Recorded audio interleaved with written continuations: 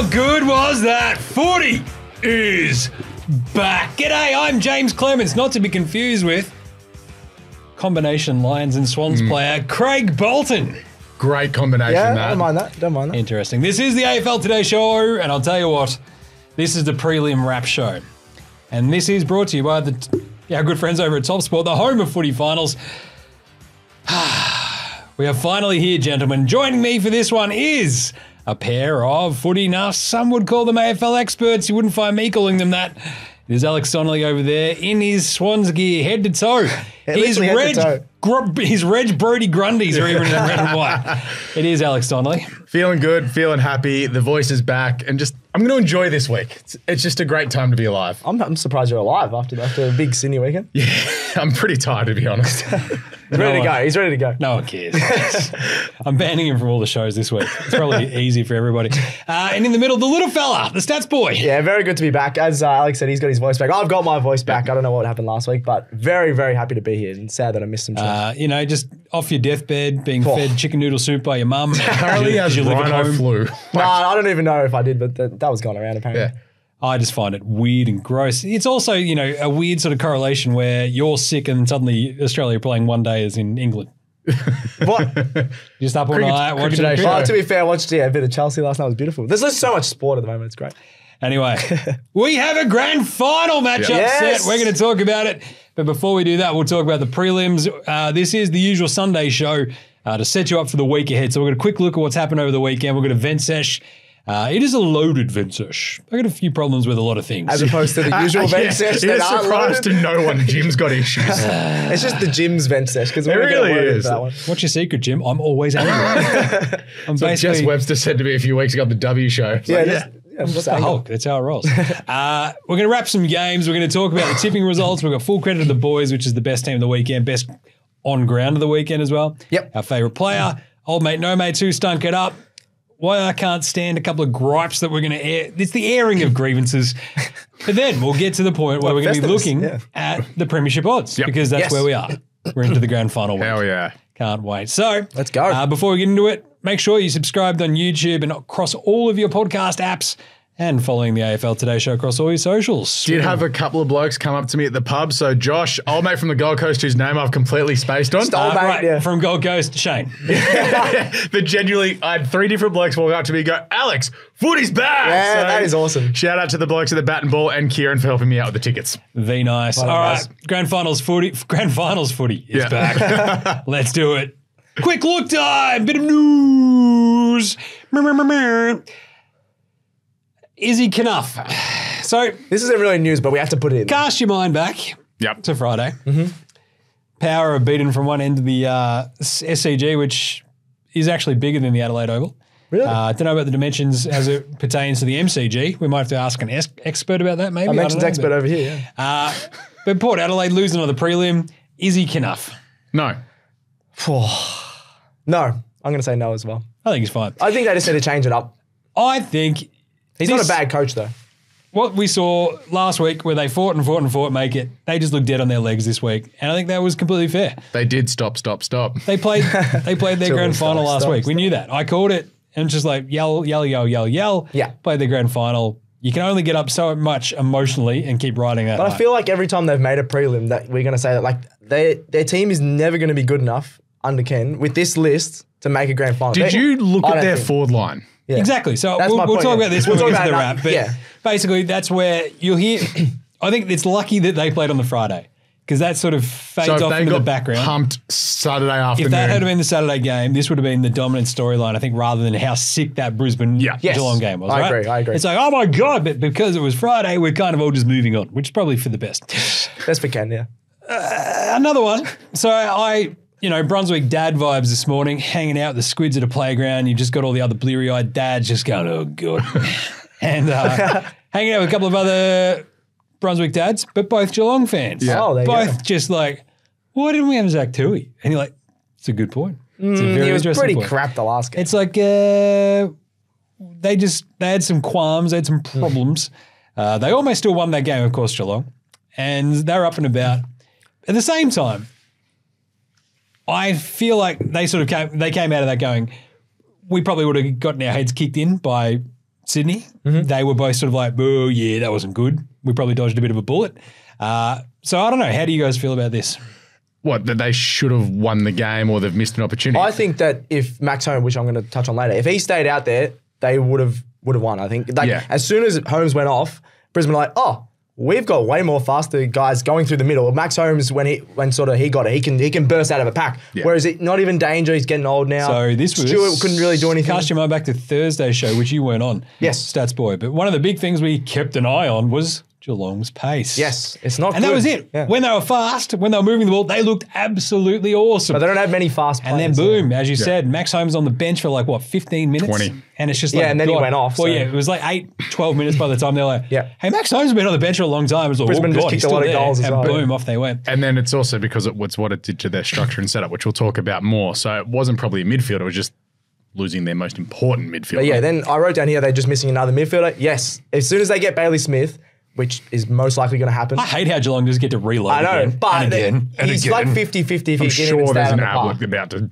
come Another through a father Albert. son. Nathan Albers probably got 87 kids. I don't know, like whatever. Possibly. The other sort of thing to come out of that Geelong-Brisbane game was a couple of, you had the Dangerfield tackle. Yep. That didn't look great. That's a week. And then we also had the head-high hit, wasn't it, of, who was that? Jack Henry hit someone. Henry But he got, that, Chucky. But more shoulder than anything, which it was when Archie snapped the goal. Yeah, I think he'll be okay, but Danger's going to get a week. He's just a big guy that when he drives them down, but it was a dangerous tackle. It should be a week probably. Whatever, that's boring. Right, now we've got a bit of a grand final matchup. A bit of a stat for you here, stats man. Yeah. What is it? It's a bit of a... I wrote it down, so yeah. An interstate... I'm going to get to this. An interstate matchup. Interstate from where? It's the AFL. It's big bias here. It's ridiculous. Interstate. Anyway, it's the first one to not feature a single Victorian team since 06. Which really surprised me. And then you've got the first time since 1899. Cast your minds back to there. 125 years. I remember it well. You see, you cast your minds back, and we have a Swans versus the Lions. There's a very strange moment going on down there at the bottom of Africa. It's some sort of Boer war. Anyway, you got the Swans and Lions playing against each other in the grand final for the first time in 125 years. Obviously, back when they were South Melbourne and Fitzroy. They were the South Melbourne Bloods. So I would contend this is the first meeting between the Swans and the Lions. Oh, okay, there you go. In the grand final. There you go. Cool. Yeah. Well, the club. The club. Yeah, of the lineage. Yes. But you said it was a bit of a surprise as the first one to not have a Vic team in it since 2006. Just a surprise because there's been some good teams. But you think about the dominating teams over the last 15 years. Hawthorn, it's Collingwood, Geelong, Hawthorn, or Richmond. Yeah. One of them will make a grand final. I'm just saying one, surely one of them. And then there was St Kilda in there who didn't win one, but were always up there as well. Who else? Did anyone actually? Western Bulldogs, Melbourne. Melbourne were in a couple, But it's mainly Geelong, Hawthorn, Richmond. Yep. And Collingwood. Collingwood as well. Nice one. So that's the quick look. Should we get into a bit of event search? Quick look. We did pretty well there. Well, got to live up to the word. It was good. No, I'm saying it was good. It's actually, it feels nice because when you get to this point, there's not much else. No, we can just talk about the game. In terms of news, you just go, the game is this week. Yep. It's on. Very true. And we're going to the pub. Yeah. It's going to be great. The game. Third sesh. Good things. Bruce McAvaney. Yes. Anytime he does anything, you're like, that's the gold standard. Yeah. This is awesome. The level went up when Bruce was on the panel. Even the goddamn post-game stuff he's just on. It's like, I want to listen to this man talk forever. Yep. What are we doing? How does everybody suck so much compared to Bruce? Yep. It's ridiculous. You got these two jocular morons usually after the game go, oh, what did you think about that? What did you think about that? And Bruce is like, you know what was really great about all of this? You were just special. Yes! He said it. Ding, ding, ding, ding. Off we go. That was awesome. Even the crowd going around Bruce on the Friday night, I don't know if you guys saw that on the Channel 7. They were literally cheering him. He goes up and gives people a high five. I'm like, there's no commentator that is like a pure commentator. All right, some of the other ones are players. Like, I always looked up to that player. He is getting high fives from the crowd as a commentator, a pure commentator. I specifically went and shook Bruce's hand one day when I was working at the races because I wanted to shake Bruce's hand. Did you watch it? He is lovely. He's awesome. I did the same, but I did for Tim Lane. Yeah. I was like, I'm just going to go high five and just say good day to Tim Lane because he rules. And it's like when you fanboy out about like just a straight down the middle commentator. Yeah. you know that they're awesome. As simple as that. Bruce, like being such a savant of sport, when a friend of mine introduced me to Bruce, he's like, oh, your dad, this and this. I'm like, oh my God, Bruce knows my dad. That's awesome. Alex didn't wash his hand for 6 weeks. Yeah, Bruce has just got like this weird sports supercomputer in the back of his noggin, which is he prepares very horse well. racing and footy. Yep. But that puts it like this. The reason that this is in Sesh is because it puts in stark relief just how bad the rest of the commentary was this weekend. Friday night, we had a commentary team that was just bored. I heard it was horrendous. You were at the game. They were, was los. Like even as the French and Spanish might combine to say, los horrible. Even like, the game's not that bad. Shocking. Yeah. How can you not be stoked? Like they're busy just trying to basically like spin the wheels. Have like a hint, just a hint of enthusiasm about either of the teams. Yeah. Break down what's going wrong with the power. Yep. Talk about what Sydney are doing correctly. Don't sit there and just talk about the most surface level rubbish you could ever come up with. They just were like, oh, this just sucks. Like, I can't even believe I don't get to watch Collingwood or Richmond. It's like, shut up, idiots. Just commentate the game. they can still hype up the big moment. Like Sydney had some awesome goals while they were on that big run. You can still hype up the big moments. I don't know what they'll do. Even just like, I'm also happy if you want to like pile on the power. Yeah. Like just lean into kicking them while they're down. Yeah. Which is that's not their job, I guess, but yeah. point out where it keeps going wrong. Yep, you can do that. Oh, I can. Point out time and time again how they've made it to this spot and they just keep falling down. Point out the ways that they could fix this, how they've tried to fix it and it hasn't worked. There should be like, you'd go into this game going, right, if Sydney are up by X amount of points and it looks like it's a fait accompli that they're basically through, what are we talking about? We're going to go through this, and this. You can have like 6 dot points. This isn't rocket surgery. This is the stuff that we do. Yep. And we're idiots. Like, we don't know what we're talking about. Yeah. We're just some dudes. But the way that they went about it was so unprofessional and just so I agree. rubbish that it really grinds my gears. And then you've got, boy, oh boy, where we? Das on Saturday, just stinking up the joint car. Oh, well, look at Eric go. Who's Eric, Das? What are you talking? Oh, wow, look at Jezza go. Who's Jezza? Nah, Jez is fine. Everybody knows who Jezza is, but just stop using nicknames, you idiots. Jeez, it's the prelim. Just imagine you're commentating. This is the broadcast. Yeah, it's true. This could be like your mum. She's watching it for the first time this year. Not our mums, but actually Joss might be only tuning in Trish for this. got very lippy at the SCG on Friday night. Punching dudes Love in the that. head. She was ready to go. Matt Stevick copped it at one point. But come on, just do your job properly, Luke Darcy. It's not rocket. And maybe he's just smarting from the rubbish that he copped on Friday, which is pretty funny. There was a lot happened on Darcy that, just gets buried time and time again. He keeps asking for more. I'll give Das credit. He has nailed the ending sequence of a couple of these finals. But it's the nicknamey stuff. Like when he nailed the Amadi and Heaney goals, the last 2 minutes he nailed last night. So I'll give him that. But if he could just fine-tune it a little bit. He also had a couple of moments where he was just getting dudes wrong. I heard BT had a bit of a shocker. BT was absolutely having a mare with some of the Sydney dudes. It's like, oh, hey, Brian, have you watched Sydney this year? He's like, oh, well. It's not as if Sydney have been prime time for a lot of their games. What an absolute Barry Crocker shocker he is. Anyway, so we're just going to go all barrels. What have we hit on? We've talked about commentators and umpires. Bang, bang, bang, bang. the umpires. They don't Friday cop it was every shocking. week. Sydney fans absolutely feeling gross. The first half of Geelong Brisbane was surprisingly bad as well. Yeah. Which was weird because everyone's like, Friday, that's the bad crew. And everyone on the Saturday crew is like rubbing their hands going, we're going to be in the grand final. Yeah. And then they had themselves an absolute shocking first half, but they were very, very good. I thought. The good second half, I agree. They sort of put the whistle away, apart from that stupid Tom Stewart hit on Kyle Lohman. Yeah. The Kyle Lohman one, we can touch on that later. He literally just bumped him in the ribs. That was weird. Anyway, there was just horrible, horrible, shocking calls left, right, and centre. And watching Sydney fans just unravel is awesome. I love it. It's why I'm going for Brisbane this week. I'm just saying because I'm going for riling up Sydney. No, actually, sorry. I'm going to put all my money on Sydney because they're the best team in 150 years. But this is the world's longest jinx. It's led up to this grand final. This has been about 15 weeks. Or he's Nostradamus. Yeah. Or he knows he's what he's talking awesome. But the way that they were unraveling on Twitter was hilarious. It was just like, oh my God. It's like, you're fine. Settle down. Yeah, we were fine despite the horrendous umpiring. Don't worry about it. You're one. Just, it's also not great when you get to a prelim and it's like, oh, this is the best we've got. What are we doing here? I was also like, on a cricket pitch where it should help you bounce it. How could they not bounce the football? That's another argument of why do we need to bounce it, but that's another thing. Final event, Sesh. Anyone who thinks Victorians are upset about an interstate grand final. Hello, Tim Gossage. Hello, boomers, I think is the most boomer take in the world, isn't it, Stats? A lot of older people think. It's like, where's my Victorian? No one cares. Just give it all it is. All I want from a grand final is a really good game or someone to hate. And that's where the Victorian thing comes in, right? Like most Victorian supporters will hate each other. A team that is from Victoria, you have a built-in rivalry and you just hate that team. So that was Collingwood for you last year. Everybody could hate Collingwood last year. There's no Victorians other than maybe like Essendon and Sydney, they have a bit of a rivalry, but there's no Victorian teams that hate Brisbane or Sydney.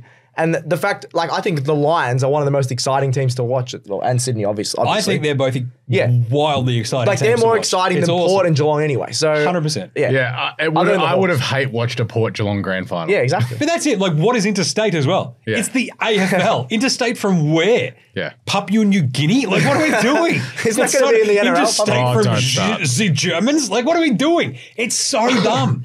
And anybody who says anything about this week, you actually have my permission. Slap in the back of the head. All right. Simple. Footy's footy. Yep. Just shut up. It's going to be great. Just shut up. If your team is out, you basically want a really good game. You want someone to hate. We probably have a really good game. Or there's probably someone people hate Papley, people hate Zorko, so then it's like, okay, I hate that team. It's easy. Right. Should we talk about the games on the weekend? Let's get into it. Game wraps. Hey, Friday was fun. Hey, what was also weird was that both teams that won scored 95 points. Really? 14-11. Yeah, correct. Swans scored 95 points when they beat Collingwood too. Oh, watch out! Can we go exact score next week? Can you bet on that with TopSport? Let me have a quick look. It's getting very close to don't do that. I bet responsibly, of course. Go Stats. Good stuff. Definitely, I'm still going to bet on. Also, did we see last night before we get into the game wraps the umpire calling Will Ashcroft Marcus? Yes. When did you become an umpire? On the weekend. Makes sense because you're not good at your job. He's the umpiring boss. I would never be an umpire. That is just boring. The Sydney Swans defeated the Port Adelaide. They've got the power to get their heads kicked in. Port Adelaide. Club? Is that what we're going to say? What was that? The Port Adelaide Football Club? You said Port Adelaide Football Footy Club. Thanks, Gaz. I thought you were going to say something like that. Even yesterday they're doing the Geelong Footy Club. It's like, you mean the Geelong Cats? Yeah, just call them what they are. The team that plays in Geelong? The women's team didn't lose on the weekend. Hell yeah. They not the Footy Club. 95-59. Yep. So I was explaining to the Squid after this game happened, he watched all of the Saturday night game because it's the early one, but he didn't watch all of the Friday game. Respect. Sydney were up for what? I think he watched the first half. To be fair, lots of fans might not have watched the whole Sydney Port Adelaide game. He's like, Dad, did they win? I'm like, yeah, there's no problems. How much by? Because he's just, he's 5. And he's like, tell me the numbers. Numbers are good, yeah. He's like, where were they on the ladder? That's a great question. Like, his question's I think for Geelong, Brisbane, he's like, where were they on the ladder? Some kids' questions are like, shut up. But that's a great question. And Geelong were 3rd. Yeah. And he was like, well, Geelong should win. I'm like, that's not how it works. That's not how it works. But he's got the right idea. I like it. But anyway, the 36 points was like, wow, that's a lot. I'm like, it felt like more. Yeah. So it did. There we go. We had a crazy, crazy start. I think we'll let the man who was there sort of sound off on this. But the biggest thing, obviously, as everybody alluded to, was that the Swans won the first quarter. They finally won the first quarter. Port had their chances in the first quarter. Port were they were pretty good. They were like, hang on, watch out, they're going to do it, boy. But Sydney were just, was it 4 straight, I think, in the first quarter? We had 9-1 in the first half. That helps a lot, doesn't it? All right, other than that, take it away, Alex. Just Alex for half an hour, is it? It was good to see, though, the Swans actually, hitting the ground running, winning a first quarter. Obviously, Port got that first goal from just Blakey just deciding to run through Jace Burgoyne. Matt Davies like, opportunity to impose myself. Yeah, sweet. But just the movement, you could tell straight away that very quickly, the Swans were actually on their game because they had their uncontested mark game going. Port Adelaide were winning the clearances and winning them pretty well. But it was sort of like Rosie, Horne-Francis. Butters really wasn't doing it a lot.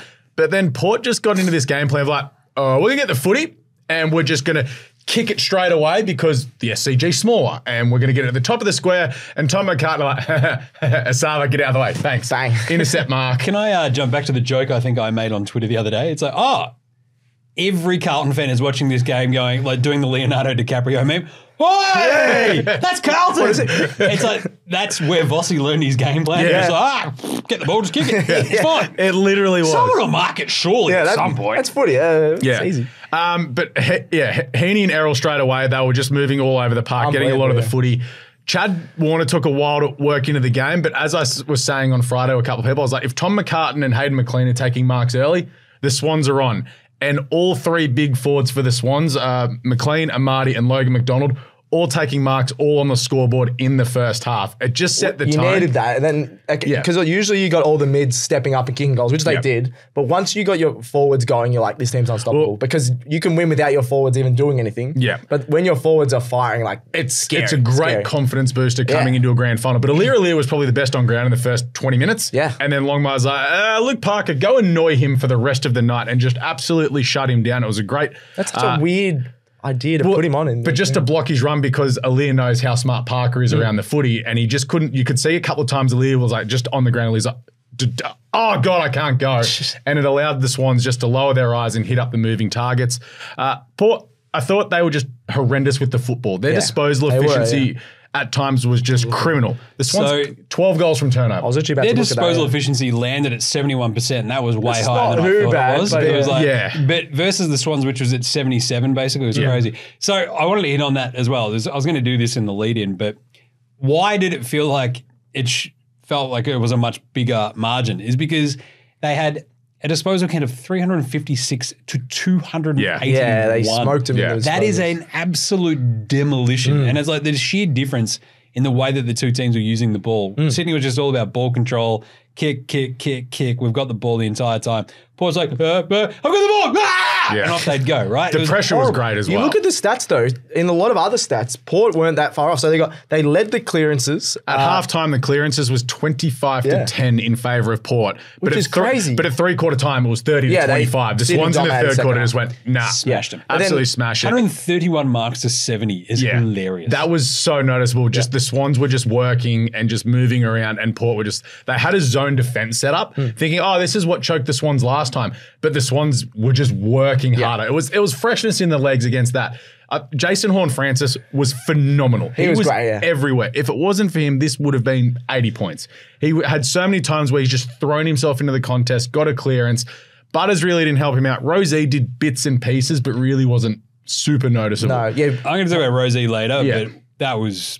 There were like these weird little 2-minute flashes. Yeah, it was the exact same as the week prior. I feel like he's done that. Dude, what are we doing? But that was the thing with Port. It was the Swans were just consistently good all night. Port showed 2 or 3 minutes of sort of flash and brilliance, but then it's like, you're just not catching up. Like Heaney had 27 and 2. There was one point when he took the mark on Burgoyne about 30 seconds before it, because it was in the pocket I was in. I was like, Heaney's going to mark this because he's on Burgoyne. He's just going to just push him back and just take the grab. You could see that coming, but Amati 3, Logan McDonald 2. I think Hayden McLean kicked 2 as well. McLean only got the one. Logan McDonald kicked 2, Warner 2, Heaney 2, Lloyd. As we said Thursday night, Harry Cunningham gave an absolute one bath. goal for Willie, cost a few multis. And it was just a lucky out the back goal where Cunningham took 10 marks himself, had 13 touches. Just one of those nights where everyone's like, every Swan did your job. Good job, Sydney. It was just... we could keep talking up the Swans, but how about the Port's forward line? Port's forward line was so their goals came Dixon's from 2 for Connor Rosie, 1 from Jace Burgoyne, free kick, Burton off half back, Georgiades in 1 each, Dixon 1 that he marked at the top of the square. It dropped. Boak had an absolute Barry Crocker shocker of a game as well. Yeah, he was so fumbly. Like someone near me said, you are the worst 350 gamer ever. Oh, that is. But if you look at the list of blokes who have played 350 games, everyone's got a bit of recency bias there. He's had a great career. So in terms of disposal winners though as well, like it was so stark in terms of like what's going on with Port. JHF 23. That was their 7 clearances though. That was still good. Leading possession getter had 23. This is a team that when it's playing its best, it's this weird, free-flowing, happy days footy that just, it's like basically a teal tsunami, right? Yeah. Like they just get moving and moving and moving. The next is Burton on 23, Boak 22. If Burton's getting 23, you're in trouble. It's just shock. Like Butters got the 20 like at the very end of the game and was just ineffectual. He wasn't any.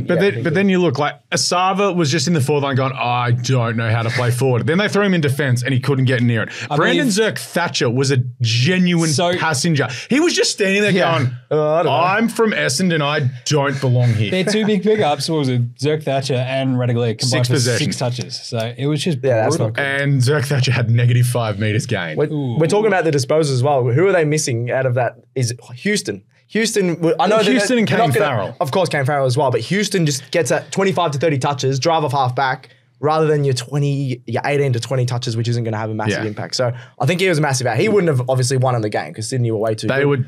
We didn't even talk about friend of the show, Cheeks Rowbottom. You always love talking him up, so I was like, I'm surprised Alex doesn't talk him up here. 18 disposals, 11 tackles, which is awesome. But that's 5 broke his all-time record. Oh, did he? What was his before that? 10? Whatever it was. No, all-time season record. Oh, there you go. Yeah. There you go. 5 more than anyone else on the ground with the tackles. So he just goes for it every time. I love it. Jaymz Rowbottom, our best mate Cheeks. Unsung hero. He subscribes to my entire theory that the human body craves contact. Eddie does. Yep. But you have a look. So it was Rowbottom 11 tackles, Heaney 6. There was one absolutely awesome rugby tackle he laid. It might have been on Butters at one point, just drove his shoulder in. It was great. Campbell had 6 tackles, which is something that'll keep him in the team next week. We obviously need to talk about Logan McDonald.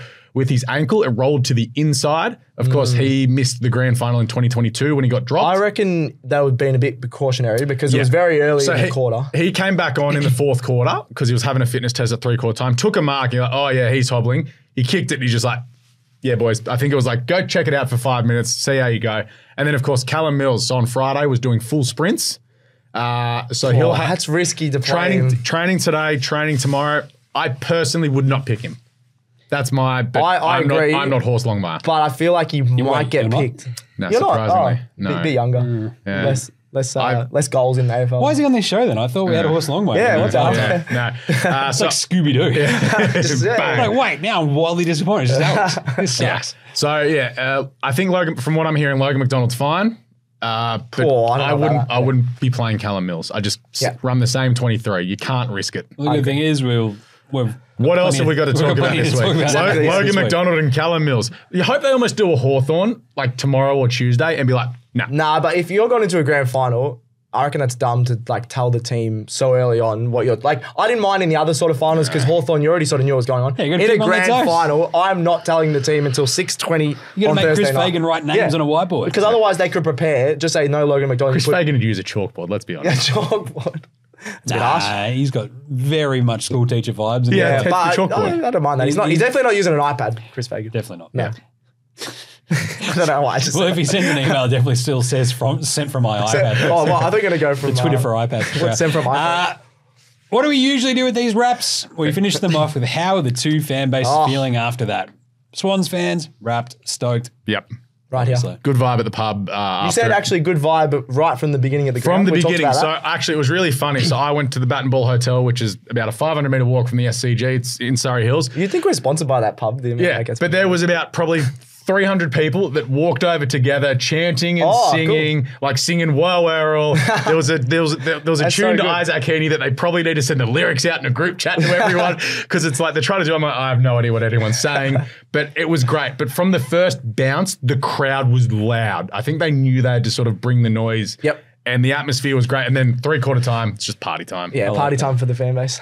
It's like throwing back to the walk to the Gabba for the Blues fans. Just everybody walking just in nervous silence. Just like, someone goes, da, da, da, and everyone's like, no. Shut up.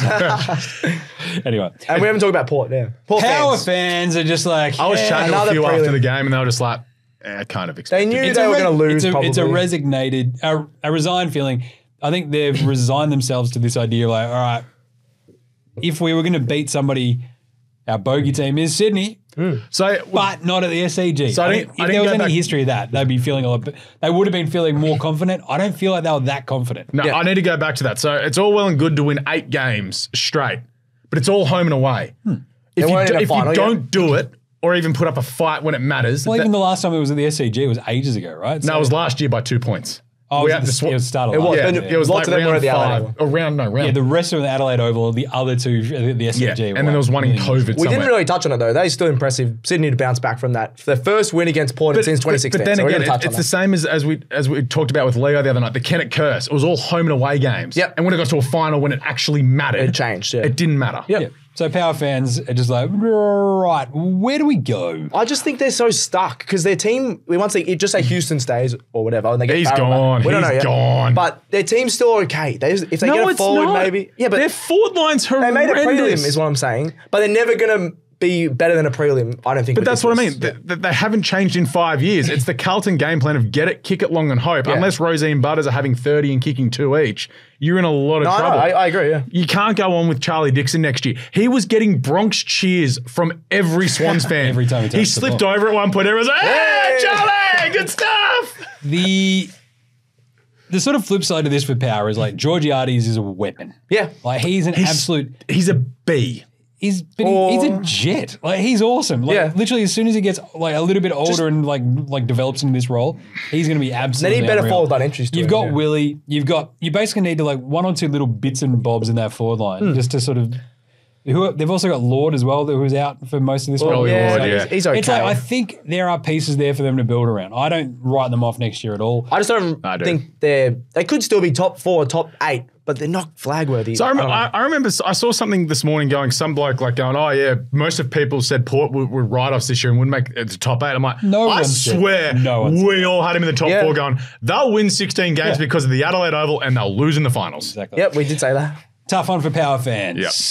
Koshy's probably somewhere just beating a cash cow his fault for coming out on Friday with a 4x2. He's just like, bye. This is how I work out my anger. How about that one? But on Friday morning, he was coming out boasting on an interview going, well, the last time that the Sydney Swans beat us, Barack Obama was the president of the United States. I don't see that changing. It's like, yeah, you should. Also, that doesn't. I know that it was a long time ago, but that doesn't even feel like that long ago. Thanks a lot. Come on, great work. Great work. Obama's a big Port fan. Yeah. All right, the other game. Yeah, let's get to it. This was better a game. much better game. 5:15 at the MCG. I was there. Best time for a footy game. So good, beautiful. To the point where. If we just move the grand final there next year, I don't think anyone What can. about next week? Oh, no, I still like 320. 320 is good. It's 2:30. It's 2:30. That's whatever it is. Earlier, better. 2:30. 5:15 was awesome. I'm all for it because it gives you like enough of your. Like, this is my entire thing. I've said, I don't care about a night grand final. I'm all for it. Just do whatever you want. 5:15, best of both worlds. Ends up in the dark. We're laughing. Off we go. 85 Geelong.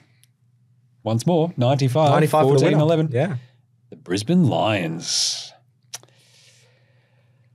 The last, 2 minutes, 47 seconds of this game? I was just going to say, whenever Tom Stewart laid that tackle, from then on. If you didn't watch the whole game and you watched the highlights, you go, oh, the first quarter was a bit boring. Just skip to the last 3 minutes. No, the first quarter was great. No, in terms of highlights, it won't be because there was just no goals until the 19th minute mark. In terms of being there, the atmosphere, the intensity was great, but no one kicked a goal to the 90th minute. Just skip to the last 3 minutes and you're like, this is the best game ever. It was awesome the last 3 minutes. Yeah. Anyone who had a bet on the first goal scorer? Oh, they had to wait a while. Go, God damn it, come on, man. There was a few bad beats there. My mate actually got on, I think it was like 12.50 on TopSport, and he got on Charlie Cameron, and he was sweating the whole time because it took 19 minutes. Because it was always in Geelong's forward line. You would just watch it going. But there was it was 4 points to 2, and all of them were kickable. Yeah. And you're like, what the hell, man? When Geelong had kicked those first few points, you're like, Brisbane are totally going to go down the other end and just kick the goal. They did after like it took 15 a while, minutes, yeah. So as you point out, Stats Boy, no goal to the 19th minute, then a 9-goal second quarter. Yeah, so like, bing, bing, bing, Geelong bing, are like, oh, we know how to kick straight now. 7 goals, including the best assist of the season. You got Messi. The internet lost its mind. Because the fact that, Grind Myers has been called Messi, he does the best assist from the pocket, dribbles all the way to, who kicked the goal? Henry. Henry, yeah. Henry, yeah. That is the best assist of the season, and it was like a soccer assist. I was at the pub, and there was no volume, so I had the headphones in listening to SEN. Jared just lost his mind. Did he say something about Messi? No, he was like, the perfect cross from, it was Messi with the cross, with Henry with the tap in the back of the net. It's like, good job, Jared. Yeah, I think good we job. Cristiano, Pelé, grind or Messi. Yeah. It was awesome. It was just great that it was grind because people I was sitting with were like, please say that was grind because that looked like a Messi assist. So that was awesome. So Geelong felt like they had this mostly under control for bits of it, but they never really quite put the foot down. Like Brisbane had the lead into the second quarter. Geelong sort of turned around and then have the 20 point lead, basically 18, 19, I think it was. 19 heading into halftime. Yep. And it was like, they looked a little bit Jezza had kicked a couple of goals up at this point. Ollie Dempsey, my beloved Ollie Dempsey, and Grind Myers had a couple of goals early too, right? And Ollie Henry was imposing himself. He was great.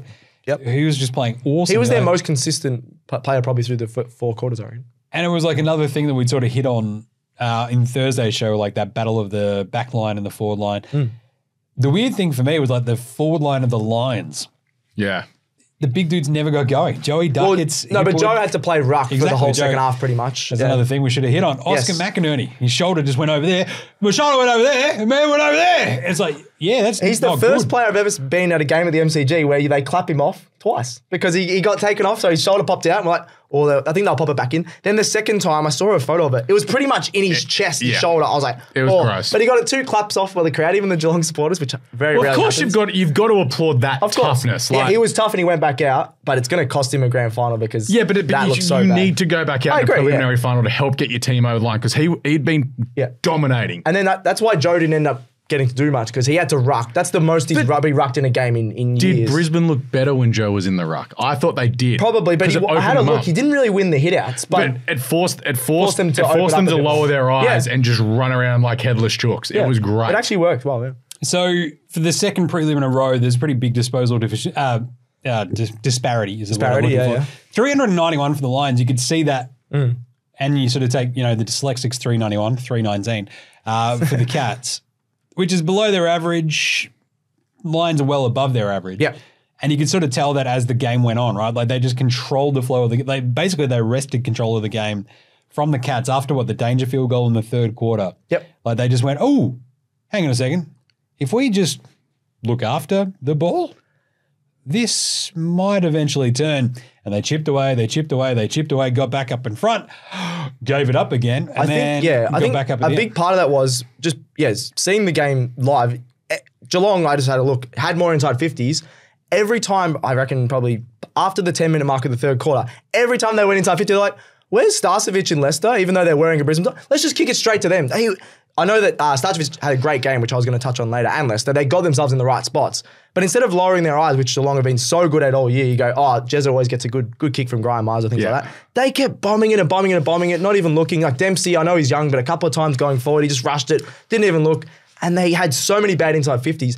The scoreboard at times made it feel like Brisbane were dominating, but Geelong still had more inside 50s in the second half. So, I don't know, it was just Lions frustrating. also had 21 inside 50 tackles, which is insane. Yeah, that's a big difference as well. To 9. Pressure. Yeah. It's all about the pressure. Do you reckon it's elite, that pressure gauge? I don't understand the pressure gauge, but it was going, ooh. Sure. Don't have the budget for it. They spend it all on Bruce. I watched it all on Fox anyway, so it's like, come on, was there a pressure gauge? Throw it up there. Just throw it up there. I'm just making my own. Just like, it's great. Anyway, I thought red was the best one, not green. Don't know. Probably I don't know. Who cares? Green's low. Outside of this, though, like that was the sort of point that I hit on earlier, like the bigs of Brisbane. It was their backline was awesome. Chucky and Cam Rayner. Yeah. Archie, obviously, insane. Cam Rayner didn't even know he was playing in the first half. I think the craziest thing was Zach Bailey actually kicking goals He away missed from a couple home. of sitters. I know. We had a shocking first half, but turned around and kicked 2 massive ones. I was at the part of this feels like this. So you got full Joe. You got full Zach Bailey yesterday. Yeah, you did. Because usually he's very accurate. When he got run down as well, I was like, this is full Zach Bailey. The sheer look of confusion on his face when he got to, but also resignation, just like, that was coming. It was awesome. He's just like, I probably deserved that. But Rayner, he didn't do much in the first half, and then he had some massive grabs, some hangers that Bruce was loving. He got 2 goals in the second half, and then that amazing one, the clutch one on the left. Bomb. Left from outside 50, as soon as they come with his boot. Wrong leg as well, right? Yeah, he's opposite foot, he was absolutely awesome. So there was a clip that I saw this morning doing the rounds on social media. So 2018, Cam Rayner took a mark against North Melbourne. This is when North were actually okay, apparently. Yeah, we were good then. Rayner had a snap around the corner with about 30 seconds left to win it, and he missed. Chris Fagan in the press conference after said he will learn from these moments, and in years and years to come, Cam Rayner will win us games of footy. He's a smart man, Chris Fagan. So this goes back to what Callum Dick has said with us all year. Backing in his players. Yeah. Fagan's been doing it for years, and, it's coming up trumps now when it matters. Cam Rayner's also from around your area, I think. That's well, I think I've told this on the show before. I had to tag him once, and I didn't like him because he said, why the F are you tagging me? I actually play for Victoria. You can get nowhere near me. He would have had about 40 touches, I reckon. So you sucked at your job. Yep. I don't know why I was a tagger. Nothing's changed. But he was crazy on the field, but great off the field. Great guy off the field. I love that. He's a good guy. Cam Rayner, not bad. But he's very good. The way that this sort of just played out, one of the great finals, one of the most entertaining games of football you could watch. Who thought Geelong was home when Ollie Henry snapped that one around the corner? I I almost tweeted out. Yeah. Too much time. It felt like because there was so much time. I didn't know how much time was left like at the 3 ground. minutes left, wasn't it? It was like 2 minutes 30. 2:47 or something when he kicked it. Yeah, and then when the next one went through, I was with my mate and we're like, nah, something else is going to happen. And was Rainer kicking that goal. But then Mitch Duncan got run down. Archie first. Archie, we haven't even talked about him. 3 goals. Did you see when he got the TV on the is his kid on the broke? coverage? His kid threw a Hot Wheels car at his TV, and he's like, he was genuinely more happy about receiving the free TV for best on ground than winning the game. He goes, bro, are you guys giving me a TV? Yeah, my kid just threw a Hot Wheels car at it. So thank God, thanks Jim guys. knows all about this. Yeah, Hot Wheels cars are dangerous. To be honest, I'm waiting for the kid to throw the whole wheel. I'm like, ready to upgrade. Oh, mate, you can't upgrade the TV. I'm like, I reckon I can. Hey, Squid. Piff that out of God. Yeah, Carlton just asked, no! But yeah, we're talking about Archie. We haven't even talked about Lachie Neale. Like, I know he probably didn't have as much impact, but then I looked at the stats. Yeah, 31 disposals, 12 clearances, 7 more clearances than anyone on the ground. What did we say? Awesome. What did we say for the first 3 weeks of the finals? Hey, don't let Dane Zorko run around on his own. Well, Dane Zorko, yeah. This was kind of the thing that I hit on with the 2 Brunswick dad cat fans that we had. It's just like, Hey, we need him on the show. Remember, like Lachie Neale, that guy who He was if you limping tag him, though, yeah. You give yourselves a chance to win. Yeah. And the cat's like, it's fine.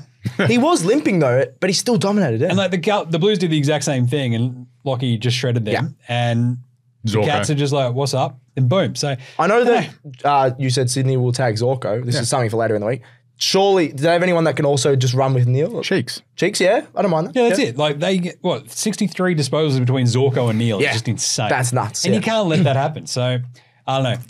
We've got a bit of Scott brothers on the prowl maybe down in Geelong over the off season. Maybe they can sit down and take some notes about how to stop like Brisbane midfielders. And Neale had the ball. 18 against the Swans. Zorko ended up having 29. They didn't run a tag on Zorko that day. They ran the tag on Neale with Neale, Taylor that's right. Adams and Parker rotating through.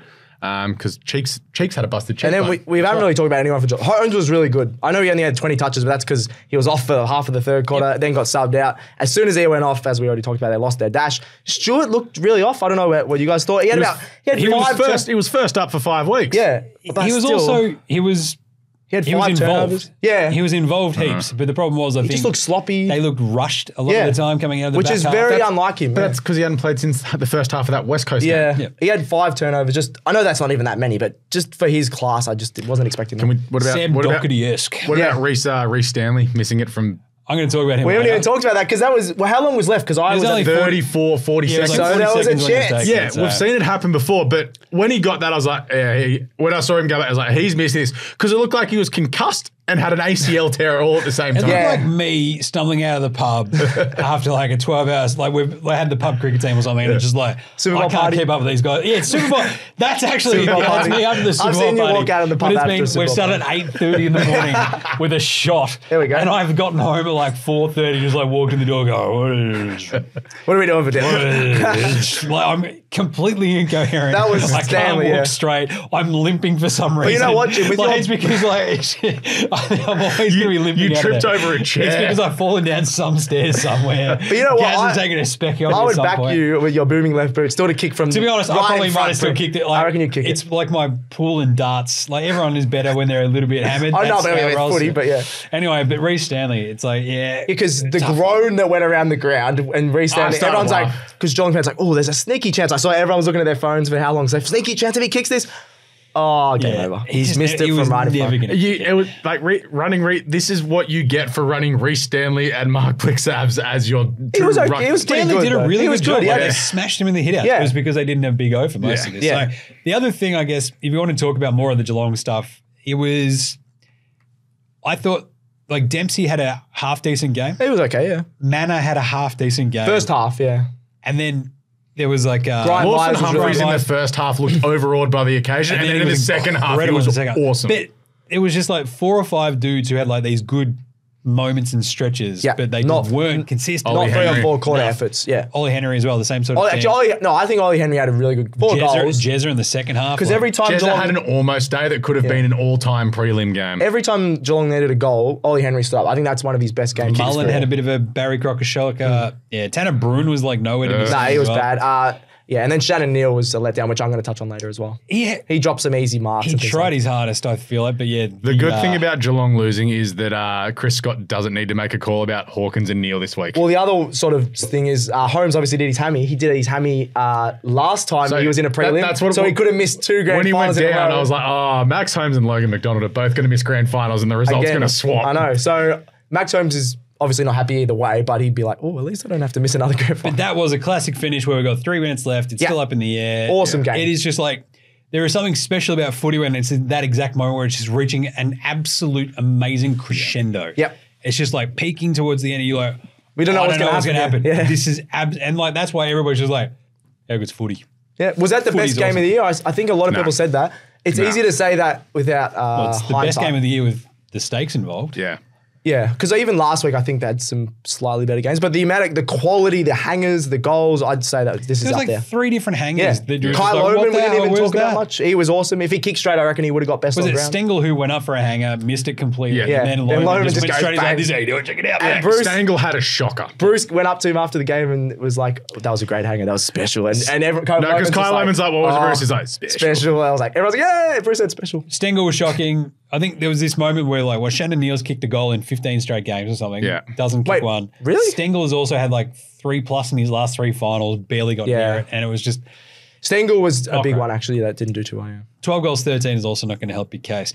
Right. How do we finish these wraps? How the 2 fan bases feeling? Cats fans. Sad, but also relieved. I just want to show the picture of sad Catman. Oh, yeah. Oh, Catman. When you put in that much effort. It takes like 12 hours for him to get ready Catman, pretty much. Yeah. And then they just have the sad Catman photo. You're like, oh. Did they show him on TV? He was on TV, just the sad cat. Just a sad feline. And I respect it. Do you? Like, I would never do that, but every team has to have one crazy fan like that. Like, every team has one. I love it. I think it's great. It's great for the game, but I also I put myself in those shoes and go, there is nothing worse than them losing after you put in that much time and effort. Imagine a sad cat walking back to the train station. Yeah, you're going to get in the car and drive all the way home. I saw him when I was walking into the grand final 2 years ago. I'm like, you're off your head, mate. No, I think it's the context. That's going to be Alex next week. He's going to but I would like to take this moment to blame my friend Pat, who took a photo with Catman at halftime. Well, he jinxed it. Pat, you jinxed it. What are you doing? This is like, when someone says you're home or game over, just never, nah. Best team in 150 years. That's different. But the Cats, that is a tough one. I think they would have got belted next week. I think there is a little bit of a, as I mentioned right at the start, right? Like, I think there's a little bit of bullet dodged vibe. A couple of Geelong fans don't have text. I think Brisbane are a much better matchup, which we'll touch on in the week. Yeah. So you know out of Geelong, you're going to get like an 8 out of 10 no matter what. But if you stop a couple of them, you get them down to a 5. Yeah. That's what happened at GMHBA a couple of times this year as well. Yeah. And that's what happened. So, but I think the fans are just like, we're still good. Like, that was such a great bounce back after last year's like dip from the grand final. You're back in a prelim. It's just and the one of the young guys now, are really good, so they'll be happy. I think they'll be fine. Yeah. Yep. Lions fans. They can't believe they're there. Remember halfway through the year, everyone's like, yeah, they're cooked. So remember before they beat the Dogs, we're like, they have to win 7 of their next 10 or I did say that they were going to, still. I think I said they were going to if they lose to the Dogs, they're done. And then they smack the Dogs. Well, remember the AFL Today Show's tweet yesterday explaining how insane this was for Brisbane. Yeah. 2-5 in round 7. Yeah. 2-5, dead and buried basically at that point. Still a threat to miss the 8. They were 6-1 in round 14. They were 13th on the ladder. Yeah. 13th. They were 2nd in round 20. Missed the top 4. And then drop out of the top 4 because of the Collingwood game. But it doesn't matter. And the GWS game. Down 44 to GWS in a semi-final, win the game. Down 25 at the start of the third quarter in this game. Bounce back. Now you're in a grand final. Team of destiny? Question mark. The other thing is Chris Fay, like what Callum Dick said, the fact that they were 2-5, everyone's gone, they need to change this, they need to change that. We've got so many injuries. Is he picking the right players? Fagan did not change his team unless he had to with injuries. Every single week. There's a lot of coaches that would try and change things. He just said, I'm just going to stick with my players, and they've gotten better every single week. So he's an amazing coach, I think. Lions fans, stoked. Yeah. Like, it feels fitting as well because last year they finally lost, we get to this point. It's the first time since 1995 that the 2 previous losers of the grand final are playing in a grand final. Actually, do you want to know another random stat? Do you know the only... You're the stats guy. Yeah, Why am I giving stats? No, You're the I'm stat giving boy. Easter stats. What are you doing? I'm giving Easter stats. Do you know the only team in the AFL to beat both grand finals this year? Freo. Oh, damn it. I thought you might not get it. Good one. There you go. Freo, there you go. That's my stat. Thanks for ruining it. It's not a stat. That's a fact, not whatever. a stat. Whatever. Callum Same Archie thing. being in the grand final, does it make it feel like the Suns are in the grand final a little bit? And Jared Berry. Jared Berry? Or is it Lions? But Lions fans, look, just stoked. You're Yep. there again. And I think, as I was about to lean into, like the fact that you lose a grand final last year and you're back there again, Redemption. it's so rare and it's awesome. Like, I love this. It's Jared Because Lions. 95 was obviously what? The Cats lost to the Eagles in 94. Blues lost to the Bombers in 93. God damn it. Baby Bombers. And then this one, you've got the Swans having been belted by the Cats. Yep. Lions last year against the Pies. Like, the Lions looked so good in last year's grand final. It's kind of cool that they're back there. Not so much redemption, but it feels much more like it's fitting. Yeah. Like, And they didn't play bad in last year's grand final, so they'll be confident, I think. awesome. How did our tipping results go? Finally, you got some tips, Jim. Yeah, Jim. Jim's on the board. Finally. 2 and 9, baby. 2 and 2. Well, 2 of 8 so far. Just say 2 of 2 I went this 2 of 2 this week. Nailed them both. Same. So did the I'm happy with stats that. boy. Yeah. Alex. Tip Geelong. To be fair, I think that was a 50-50 game, so that's pretty fair. Full credit to the boys. Who is the best team we saw this weekend? For me, it's Sydney. That's it. I don't need to say it. We know who it is. I was just pitching it over there. I thought he'd say something because it is a podcast. But There's it? video. You can see me Are smiling. we getting filmed for this? but they were. Geelong Brisbane was the best game, but Sydney just put them to the sword just so expertly that you're like, they're just way too good. Yeah. Power have no chance. Power also played pretty crap, though. That's why Or was it that Sydney just blitzed him and didn't give him a chance? I think if you were that inexorable, like if you don't let Power have a crack, then they just fell apart. And that's what happens. Like Sydney are that good. They're just like, this is cute. This thing where you think you're going to make a grand final. Get out of here. Oh, you little Zacky's go. Oh, Zach Buddies, you look evil. Get out of here. Just Oh, God, Rosie, you're so handsome. Oh, he's got Seeing it, I was 10 metres away from him at one point. Super handsome. handsome. God damn those cheekbones. Alex got a restraining order on Connor Rosie. Yeah. He was 10 metres and then suddenly he was 9 metres. 9 metres and 97 centimetres away. Stats boy, who was your favourite team of the week? Oh, well, I wonder what other team I'm going to pick. Is it Geelong? No, it's not Geelong. Sure, Of course, it's Brisbane. North. Yeah, North. Can I pick North? Sure. In the women's? They were great in the women's. Brisbane, obviously, I think they were great. Just accurate kicking for once. Like, that's just a massive tick for Brisbane when they can do that. Less inside 50s, and then their depth players standing up. Obviously, we talk about Sydney's depth. Yeah. I was sitting next to someone goes, who's number 35 for Brisbane? I was like, oh, that's Ryan Lester. Who's Ryan Lester? Like a lot of Victorians would go, obviously. He's the forgotten man, right? He was very good, and he's always pretty consistent. Doesn't always stand out, but he had 20 touches. You had Starcevic step up. It's like every time Logan Morris touches the ball, I'm like, who's that again? Yeah. Oh, Logan Morris. So they have a few guys that maybe people in Victoria talking about Vic Bias just don't even know, and they're stepping up. So I think Brisbane there's the overall team effort, because obviously Sydney had their stars sort of step up, but it was more the depth players for Sydney for Brisbane that stepped up that really impressed me. So they're my best team of the weekend. Also, we had the Conor McKenna little chip kick over the top. That was really cool. We didn't hit on that. It was sick. So he comes on as the sub. Really good effort. And we've got the Brian Myers, Brian or Messi cross Two great at one assists. end, and then you got the Conor McKenna. What's he doing? Oh my God. So everyone there, The little Gaelic footy kick. So It was awesome. he's looking towards the goal. Everyone there would have a snap and not even look inside. He just took like a millisecond look inside, snapped it off the side of his. But it was very Gaelic-like, so that little cool. snap. So I like that. Just want to shout From out the a Irishman. bit of McKenna. That was very nice. That was good. So, I like that the best teams of the weekend are the two teams that we've That got one. into the grand final. Well, obviously. Who else are we going to pick? Last year you could have done Collingwood and GWS in those prelims. Who did Brisbane beat in the prelim? Oh, Carlton, sorry. Carlton. I honestly forgot. Who did they beat again, Jim? I did not appreciate that. No, I genuinely forgotten. That's also why he hates Brisbane a even pretty more. forgettable game. like now I think about it, it's like, yeah, okay, they kicked the first fight. I'd genuinely forgotten. Yeah, they ran him down. They never It looked wasn't like losing again. It was an awesome game. Best on ground of the week. Who was the best player we watched? Callum Archie. I don't mind this. It was That- clutch. For a dude who only had, 11 touches? Yeah. Yeah. He kicked 3 goals. He's been having moments all year. A real Absolutely Cyril right. 11 touches where he just has that massive impact. That's a great call. Yeah. Very Cyril-esque. Yeah. So Bruce but is loving it. The way that he sort of just had these moments late that really, really mattered, it was awesome. Like, he kicked 2 goals in the fourth quarter. Without him, they don't win. Yep. It's as simple as that. He feels such an important role for them as well, right? Like that sort of weird Where do you want to play him?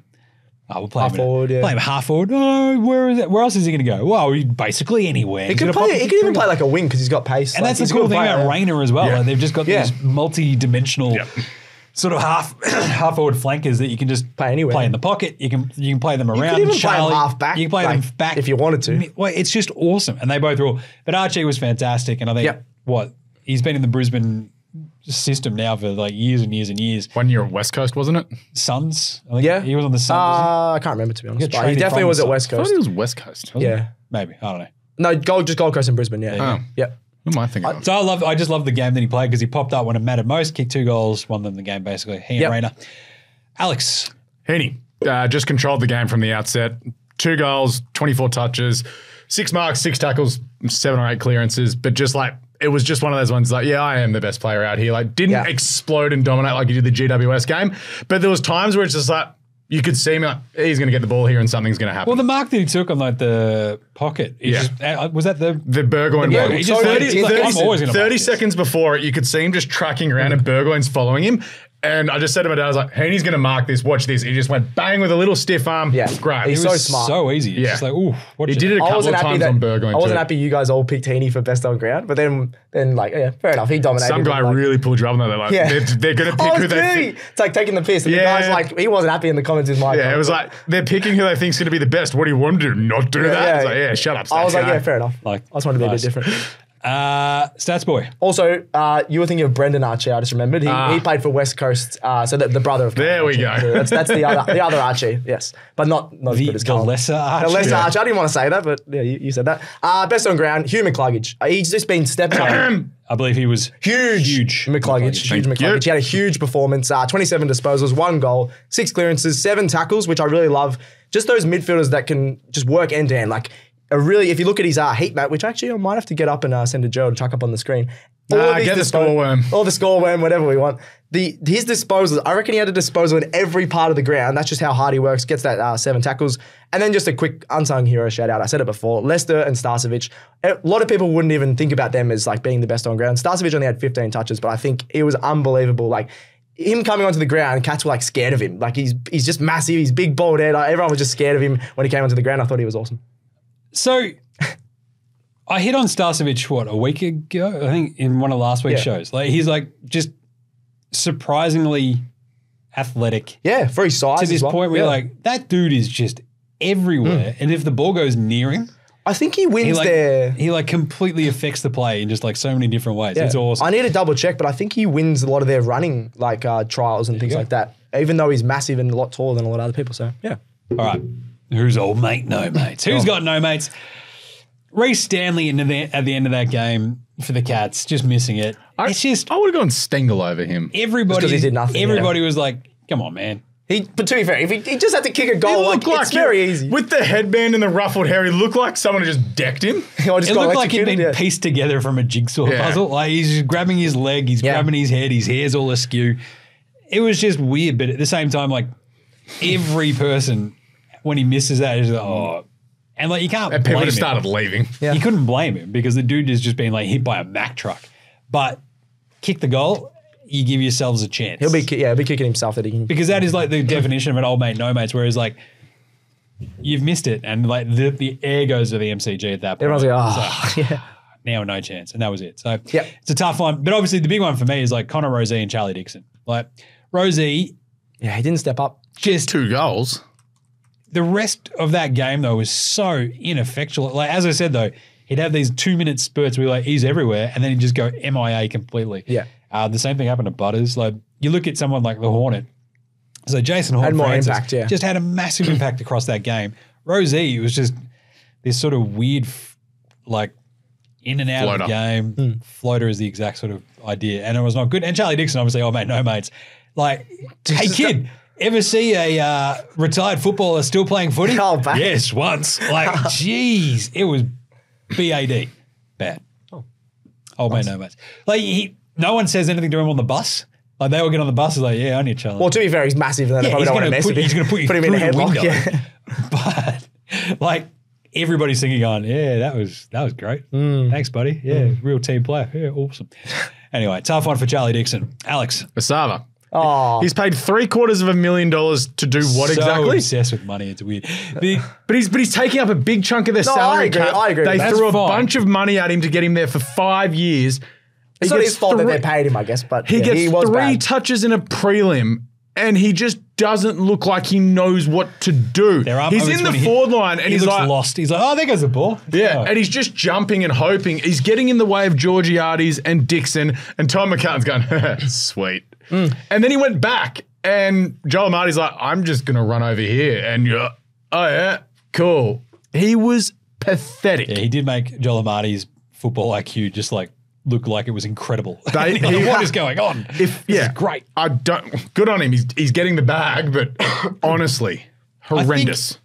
It is weird that they sort of don't know how to use him properly. And it's like, what is... They didn't really hit him up very well, but of course, he only had They 3 brought touches. him in as a defender, and then they've thrown him forward, and doesn't work. Yeah. He doesn't know how to read the flight of the footy. It should be like this awesome combo of Alir, Radigalia, Zerk Thatcher. Like, it should be just like this solid, awesome... Like They did that at the start of the season, looked okay, Exactly. but it didn't really work in the end. Stats boy.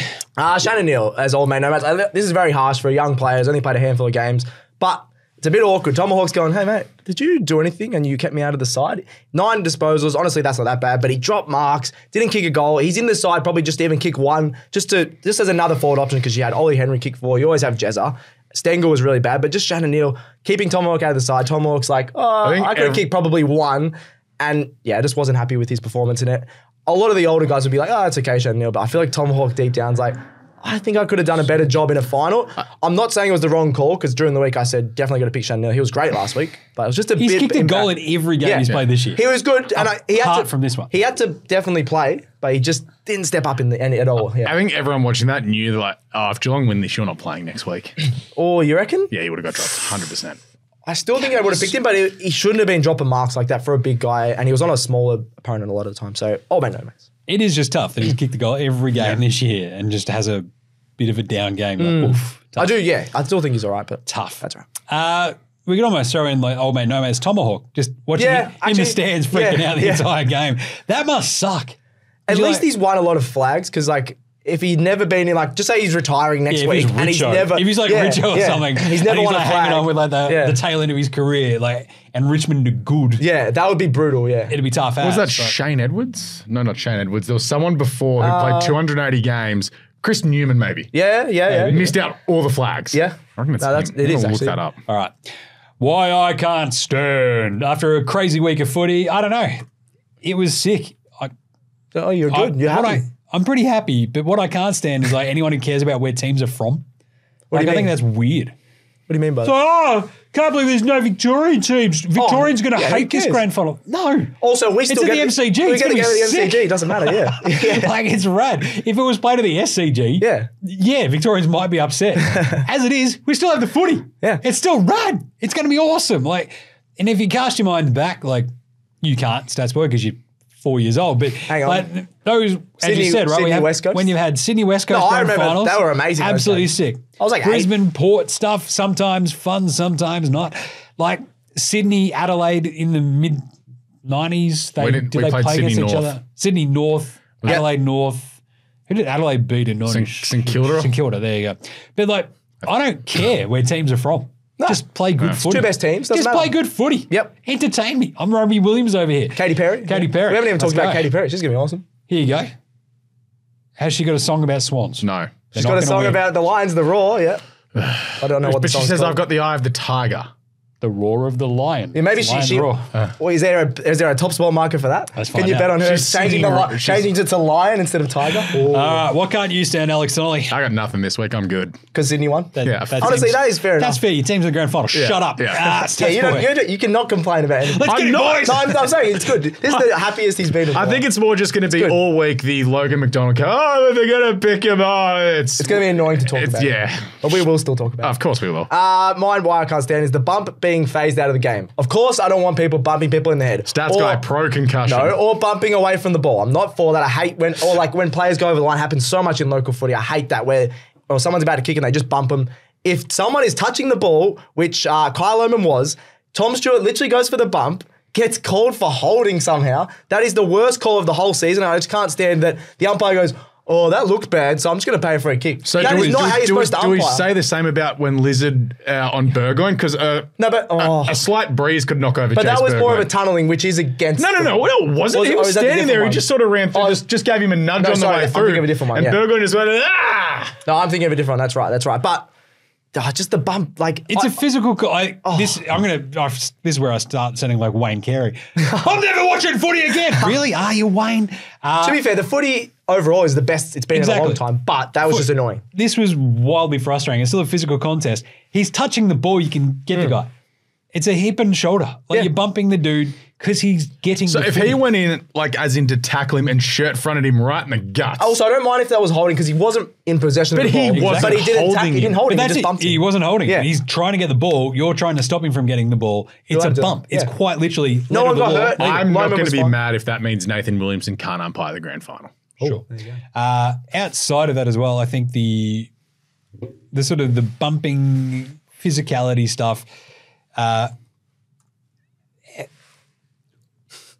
trying to... All right, move on. No, I'm trying to figure out how to talk about this. It's just people who sort of start freaking out about like, oh, we should have a week off before the grand final. Or just keep going. Get into it because everyone's loving footy at the moment. It's like also this moment of like, just don't do it. Like the danger tackle. We'd be talking about this nonstop. Yeah, if they were in one. Thank God that it's like, is danger in trouble? Yeah, danger's in danger. But would they rub him out for a week? I think they would. Oh, he's the AFL. What is he do? Poster child. Yeah, something like that. I was going to say the I meant the Painters last time. He is also the poster child. He'd give another 2-hour soliloquy and bore them all to death. Yeah. Right. With all this in mind, there is a game coming up on Saturday. Really? It is the Swans. The 2024 AFL Grand Final. What are the odds? Of course, these are brought to you by TopSport, the home of footy finals, our good friends over at TopSport. You could have gotten around the AFL Today Show same game multis on the weekend as well. The Port one came very close. Jeez, that was annoying. Thanks, Zach Butters. But they've changed since we wrote these down. So the odds, they're moving. They are. Swans are $1.72 favourites against the Brisbane Lions. Cool. And how are we looking at in terms of a... Yeah, Brisbane at $2.12. The line is 3.5. That's very close. Swans $1.95, Brisbane $1.85. Whereabouts is that? TopSport. Elsewhere. Wait. What are you looking at? Really just looking No, at the line. he's looking at the line. The line. I thought you meant the head-to-head, sorry. $1.95, $1.85 of the line. Okay, yeah. Yep. It's fitting, right? I think it's about Slight right favourites in a grand final, but Swans could be. I'd probably even put them up a little bit more in terms of favourites. Mate of mine said last night maybe $1.65, $2.15. I think the line should be closer to like 5 or 10, maybe even 10, rather than 3.5. I think 4.5, 5.5 is Lions have a 5-1 record against the Swans in their last 6. Obviously decided by 2 points earlier this year at the Gabba. Okay. But it's a grand final and both teams look really good. So and a neutral territory that apparently they both suck at.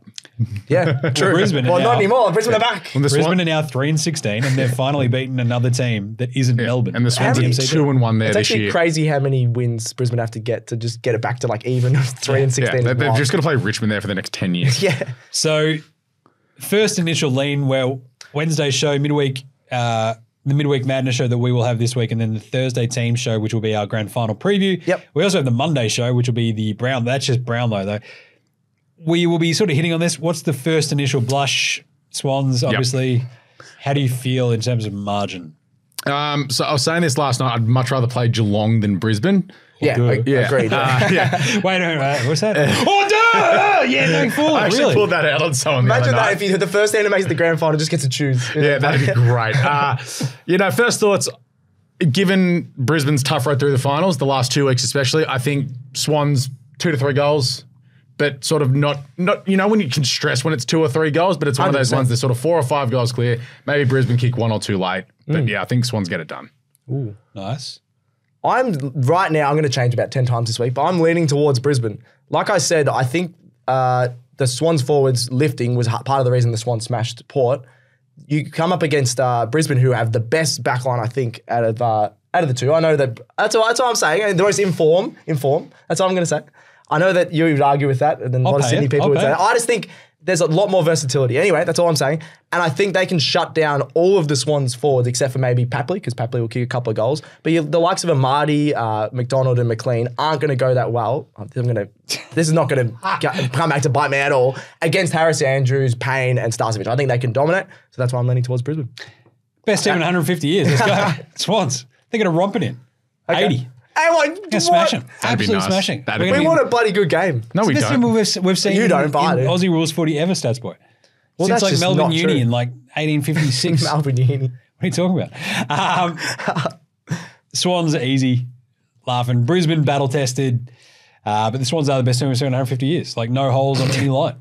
I There's can't no wait way they to could see the possibly- graphic on Thursday night. Absolutely Brisbane no way. under your name. No way they could possibly lose this. The Swans should be like $1.05. Honestly, I'm glad I'm sitting in between. Alex could just choke you out. He's been doing it all year and just. Where did half of Jim's beard go? I'm just saying, Alex this just is- holding it this up. is great. Just go, Come here, red man. What do you mean I'm to it? I've spoken it into existence. They're That's the best what I team we've ever mean. He seen. cursed Essendon because as a Carlton fan, that was hilarious. It's his plan. But whereas this, the Swans have been the The best Swans team are all living year. up to my amazing expectations. What are you talking about? If they lose, they All right, can we hurry up and wrap this up? Top 5 for the Norm Smith. Isaac Heaney, $5. Hoon Man. Da, ba, ba, da, da, da, da. Lockie Neal, $6.50. So obviously if you feel like either side of the draw, Whoever you think's gonna win, going to probably. win, Yeah. there's your top 2 right there. Chad Chunley Warner, $7.50. Whoa, roll. He is $9 to win the Norm Smith. And Zorko at 14, which is a bit of a That's good odds. interesting one. 32 $14. Yeah, 36 touches. Who knows? But I don't know. I think outside of that, Stats Boy, we'll break this all down obviously on Wednesday and Thursday show. You mentioned Joey Duckett's. Yeah. That's if he plays forward line to the game, $26. That's crazy value. Maybe like a sneaky one because if Kyle Lohman kicked straight, I reckon he would have got best on. He's $51. Luke Parker, Alex said he steps up in the big games, but probably not. He's been playing. He played the negating role, Yeah. like so. It could be he's doing a team role to shut. Like it wouldn't shock me if he does the Billy Frampton on Travis Andrews Or Harris yes. Andrews, not Travis. But at the moment, out of those like sort of favourites, Errol at $9 I think is really good value because you got Errol he was awesome on the weekend. I backed Heaney early at $13, so I'm sitting pretty right now. I can work a book around this. But yeah, Heaney $5. I know that seems short, but still Well, pretty given- good odds because he's been the best been player so in the good. 2 games of the finals and probably the last 4 games he's played, he's been best on in all 4. yeah. But I'm leaning towards Errol at the moment. It is the narrative pick. Yeah. And as I said at the start of the final series, it's like he needs to prove it, top 3, and this is the way you do it. Yep. Go win a Norm Smith son. Right. There you go. The grand final is set. That is it for the AFL shock. Today Show for today. The thing is, we'll be back, amazingly enough, tomorrow, Monday. Oh yeah. Because it's Brownlow time. Yes. Check it out. So we're going to have an entire Brownlow special for your Monday consumption, which will be very, very fun. We're going to break down all the different markets that TopSport have up right now. It is unreal. It's going to be so much fun. I love a Brownlow count. Old mate hates it. She's like, what do you... I'm like, 3 votes, me, shush. And away we go. 3 tins, Jay Clements. And it's going to be sick. I love the Brownlow. I'm fascinated because you know who's reading out the votes this year? Dylan Gillen. Andrew Gillen Dillon. Oh yeah, of course. Can he say GWS? Because I want to Gil find McLaughlin out could if never there say is a GWS. market about whether or not he's going to get a haircut. Let's find out. I have a barber. I can get him sorted. we've got so many fun markets to add to TopSport. Anyway, we're going to break that all down on the Monday show. We Then need we'll like have- a timer so we don't go for 3 hours because I know Cripps is the favourite. on the Brownlow one. Yeah. Yeah, that's no problem.